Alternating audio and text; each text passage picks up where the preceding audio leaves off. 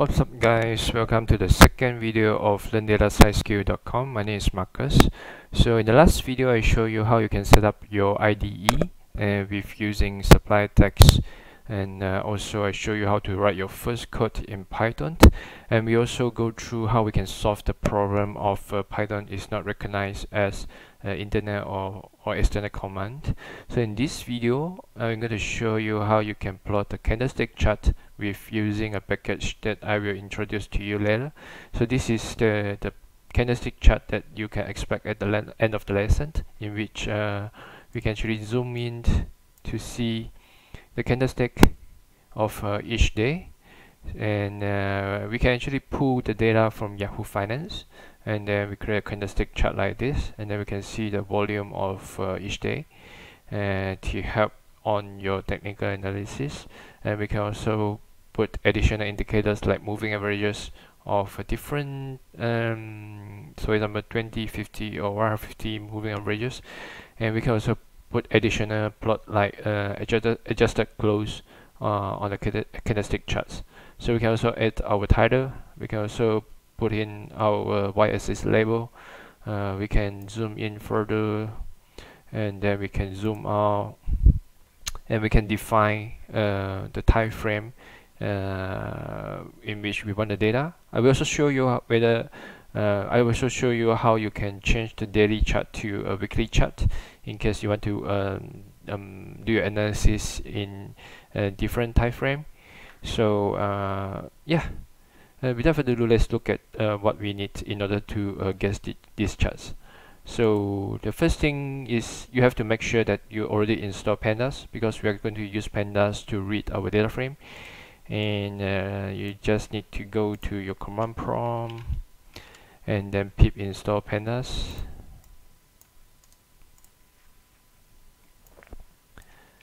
I've already did that, so I don't have to do it again. But if you haven't done that before, just do it. Okay. So we also need to install the pandas data reader so that we can read the data from Yahoo Finance. And same, you just need to go to command prompt and pip install pandas data reader. And also we will need to use the MPO Finance package in order to plot the chart that I have shown you just now. So if you haven't done that, just go ahead and pip install MPO Finance so that we can use this chart later on. So I will close this. I will also close this, and let's go to supply text to write our first code. The first thing that we have to do is to make sure that we have import all the library that we need.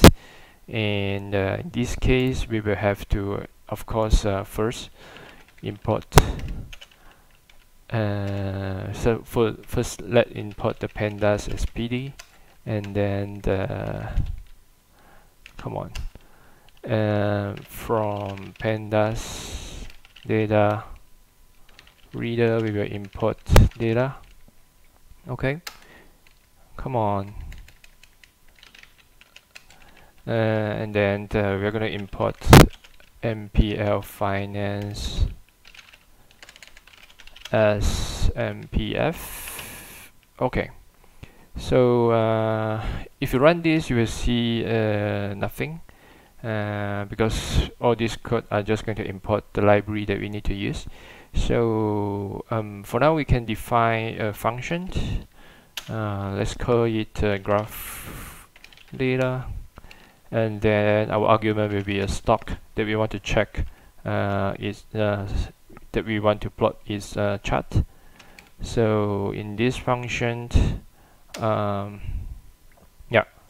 we can call this function with graph data, and then we can define, okay, let's say we want to see the price of Facebook, then we can pass the argument of Facebook into this function, and then we can inside the function just define what we want to do. Let's say we just print stock, and go ahead and run this.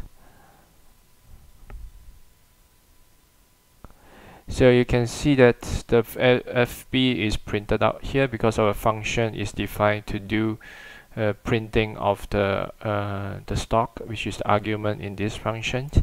But okay, seems like the function is working well. So moving next, in order to import the data, we have to define df equal to data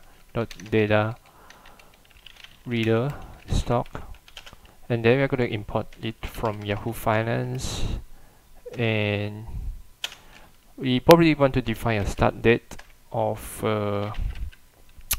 when we want to from which date onwards we want to have this data.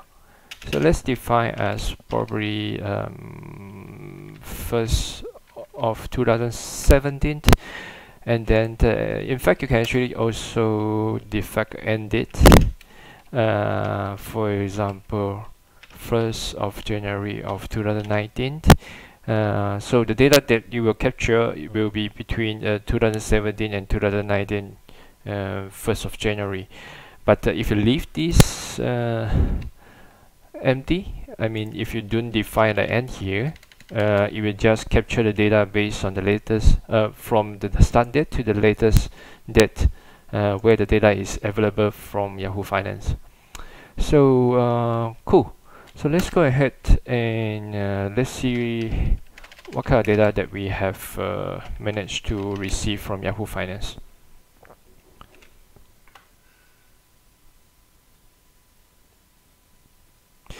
So you can see that we managed to capture the data. The first line is the 3rd of January. Probably 1st and 2nd of January are a weekend or public holiday. That's why the first day of 2017 in which data is available is 3rd of January.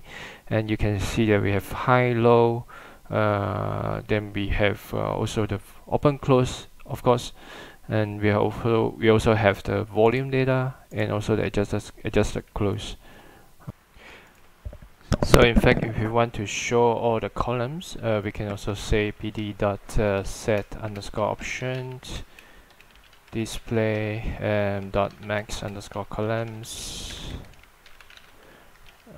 500, and then let's run it again.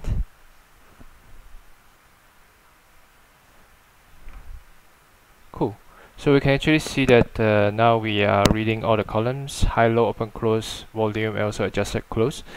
And yeah, probably we can also look at the last few rows of data.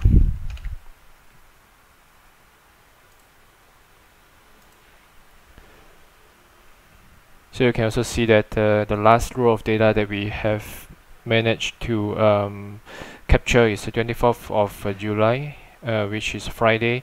So we managed to get the latest data from Yahoo Finance, which is cool. And moving next, we can go ahead to plot the candlestick chart. In this case, we just need to say mpf.plot. Sorry, typo. mpf.plot, and then we just need to put in our data frame, and then we just need to specify that the type is candle,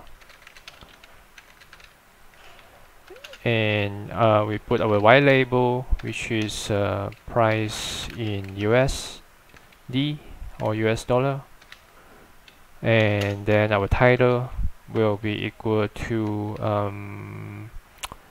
well, I'm going to put it in the dynamic way, in which depends on what kind of stock we are passing in, then it will display it as a title, stock price. And then we can also put the volume equal to true. So in this case, that the chart will also show the volume at the bottom of the graph. So I think that's all. We can go ahead and run this.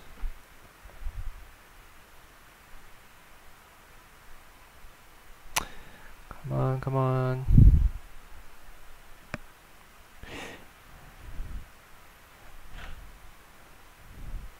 So it depends on the amount of data that you have.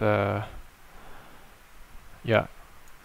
So you can see that this is what we get for now, but it doesn't look very pretty because we haven't defined the style yet. So let's close this, and probably we can also define the styles is equal to Yahoo, and then run it again.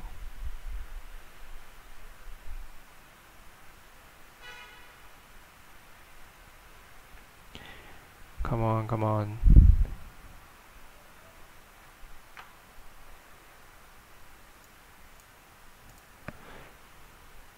So this is the chart that we have plotted with using Yahoo Finance. With this chart, you can actually zoom in and zoom out. For example, I can zoom in here to look at the smaller time frame, in which I can look at each individual candlestick.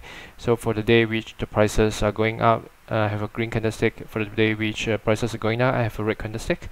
And also I can see the volume of each day. If you put your cursor to the candlestick or the volume bar, you can see the information at the bottom right corner, which is super cool.